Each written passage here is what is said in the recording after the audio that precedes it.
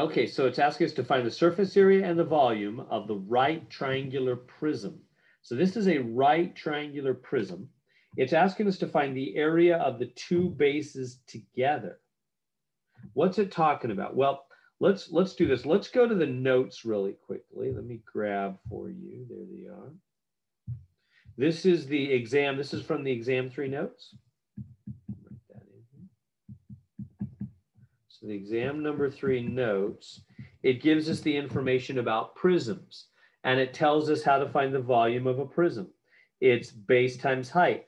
So here's a triangular prism, which is exactly what ours is. Ours is a triangular prism. Ours, right, it says right there, right triangular prism, but ours is just laying on its side. See how the two triangles are sideways? So they've just taken our prism and they've laid it on its side, but it's still a triangular prism. See how this one's standing up? Triangular prism, same thing. So, and it's a prism because of what there's two of. There's two triangles and then straight sides in between.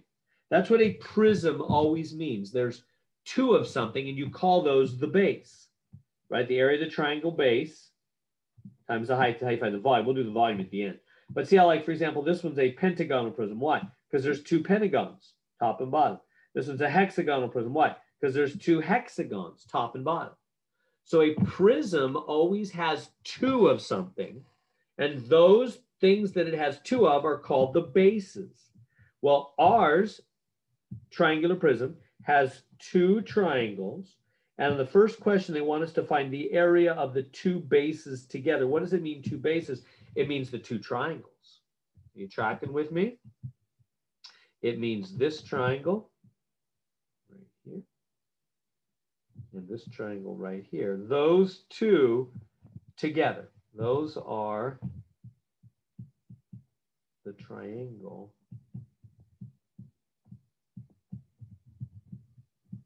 bases right there and right there. So that's what it means. When it says the area of the two bases, it means the two triangles. Triangle. Why are those the bases? Because that's what there's two of. So again, so in other words, I'm trying to help you right now. You might think, well, base always means bottom. Not necessarily. This prism has been laid down. So for a prism, the base is what there's two of.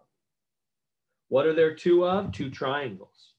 You might say, well, there's two rectangles there. There actually are not two rectangles. There's one rectangle in the front, one rectangle at the back, and one rectangle on the ground. There's three rectangles actually, right? This shape has 5 sides, 3 rectangles on the sides, front, back, and bottom, and 2 triangles, right and left.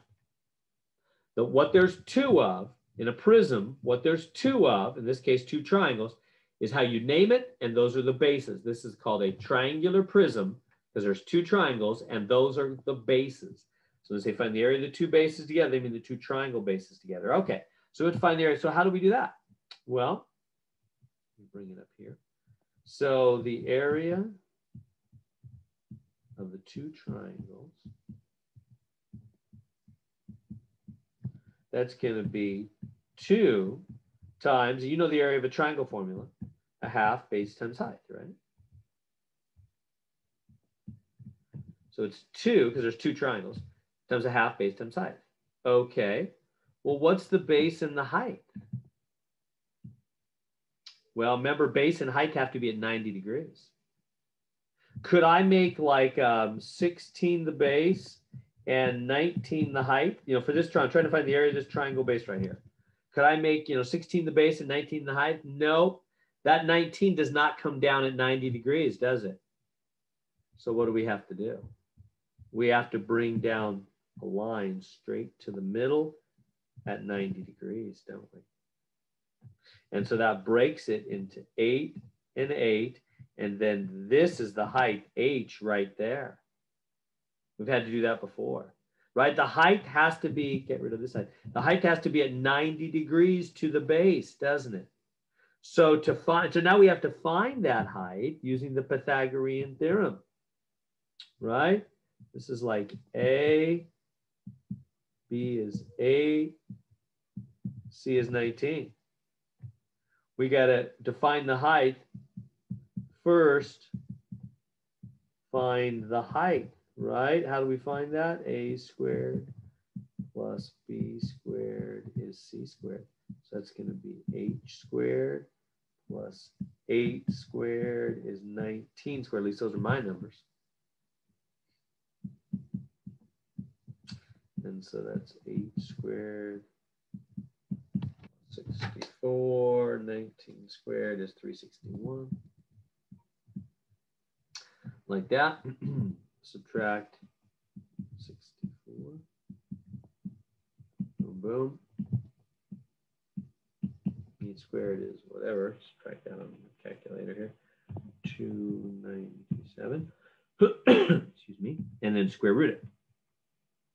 So let's do that. Square root it, square root it. And so h equals, I'm getting now 17.2337. Now I'm going to use 4 decimal places. Why?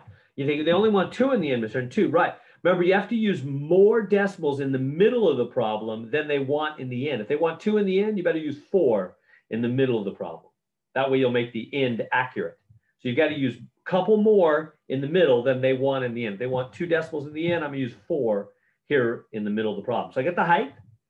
So now I can finish getting this area.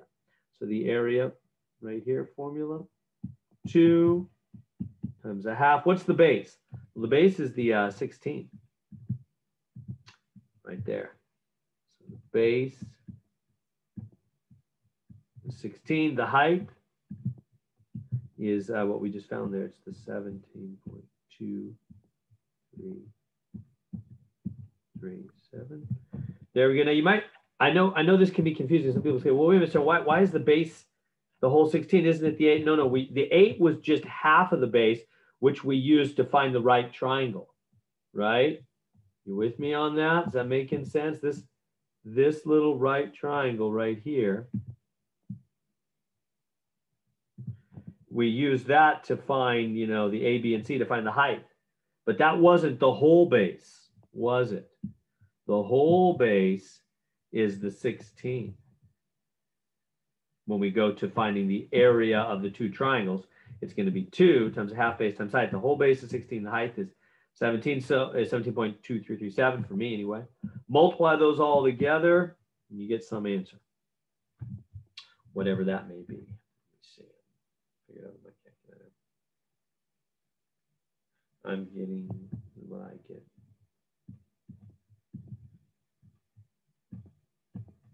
They want me to round to 2 places now, so I'll go 7, 4.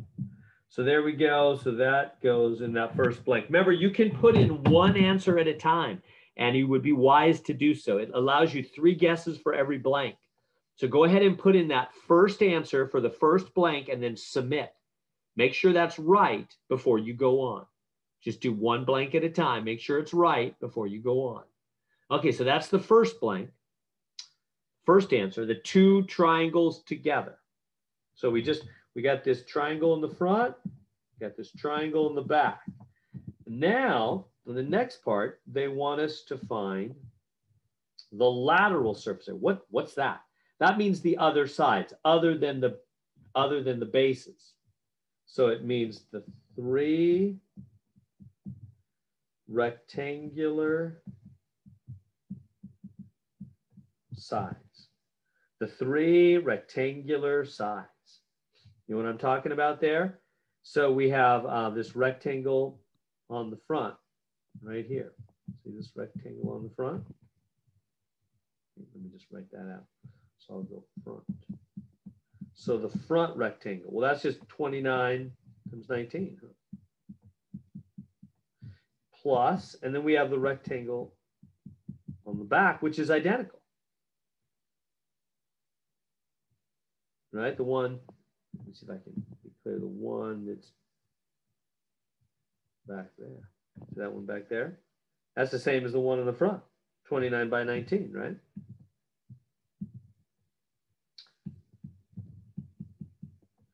So we get the front, we get the back, and then we have the bottom. You see it down there in the bottom? one that's on the ground, and that's just 29 by 16, isn't it? One down here on the ground. All right, that's it. Just to add those up. That's easier than the other part was. I'm getting 551, 551, 464, and then just add that up. So that's the lateral surface area. I got a total of 1566. Okay, and then put that answer in and submit. Remember, you can put in one blank at a time and submit. That'd be the best way, the easiest way. Make sure you're right before you go on, because now in part 3 here, they want me to find the total surface area, and that's just going to be these two answers added up, isn't it? Because the total surface area is the 2 triangles and then the 3 rectangles all put together. So just add that up. So take your 275 or whatever your 2 answers are and add those up. So mine is this. Put it right here.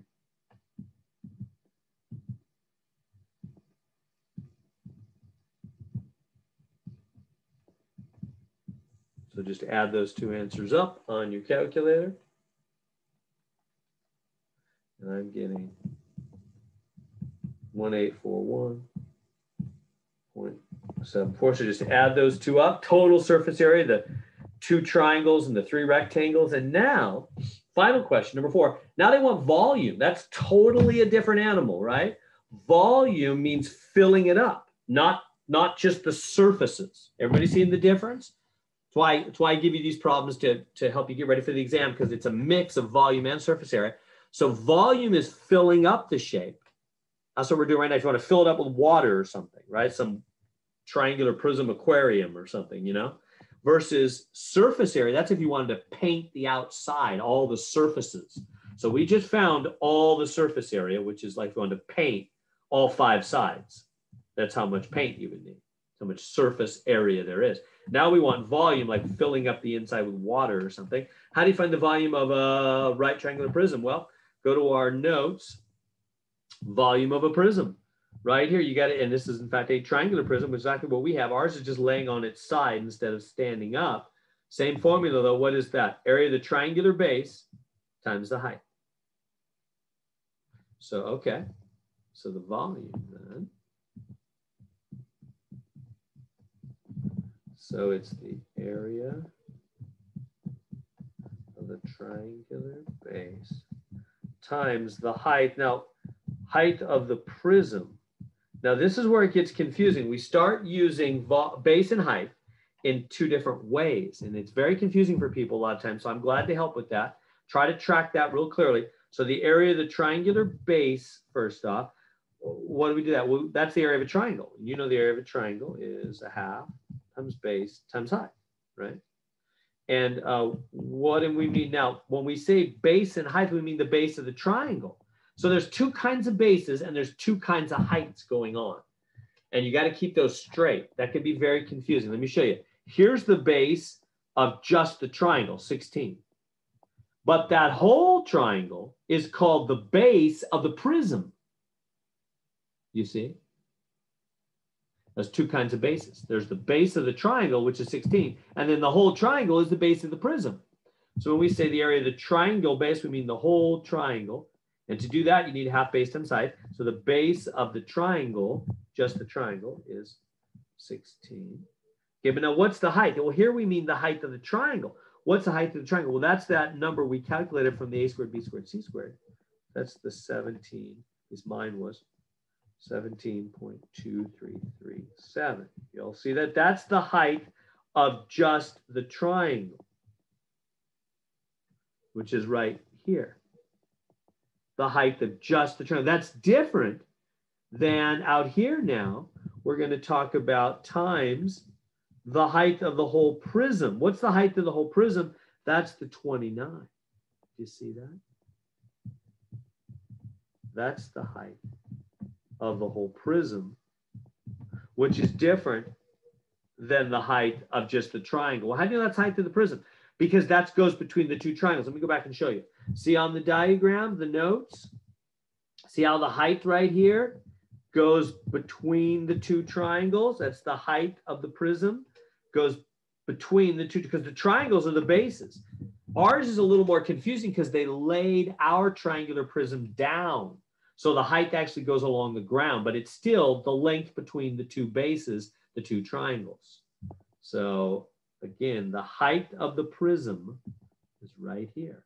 It's the length between the two triangles. It's laying down on the ground in this case, but it's the length between the two triangles, the two bases.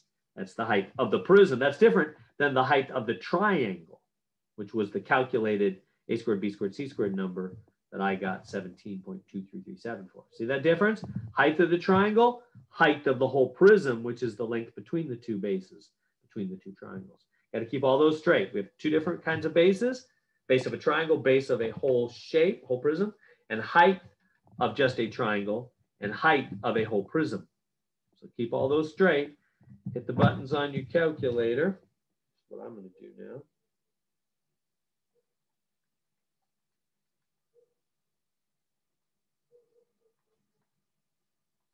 I'm getting 3998.2184. They want only 2 decimal places, so I'll round this to what? 22?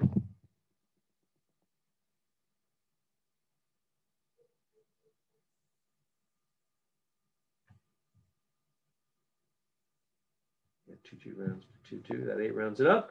So there we go. There's the total volume of that shape. There we go.